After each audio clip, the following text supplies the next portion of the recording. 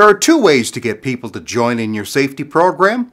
You can either manipulate them or inspire them. And for years, we've been manipulating people to follow not safety, but rules. Look, fear, guilt, accident stories, gory images, even those daddy come home safe letters are all manipulations.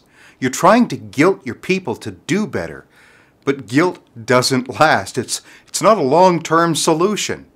So what if instead of guilt and fear tactics, supervisors simply cared about each of their people, about helping them to deliver their best performance, and genuinely have heartfelt moments when they tell their crews, "This work is so much easier with you here"?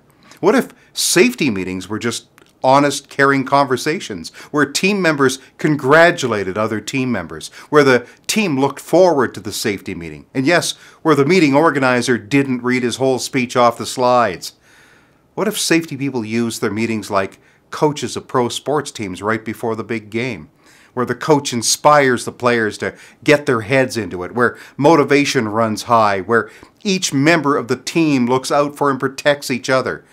That would be so much better for the frontline employees.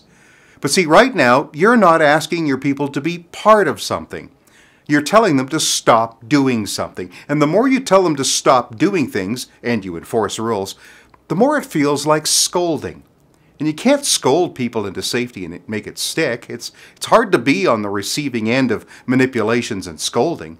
You're not building a team. You're undermining it. See, inspiration is the antidote to manipulation. You can't care about your people's safety until you actually care about them. And you can't build trust until you trust them.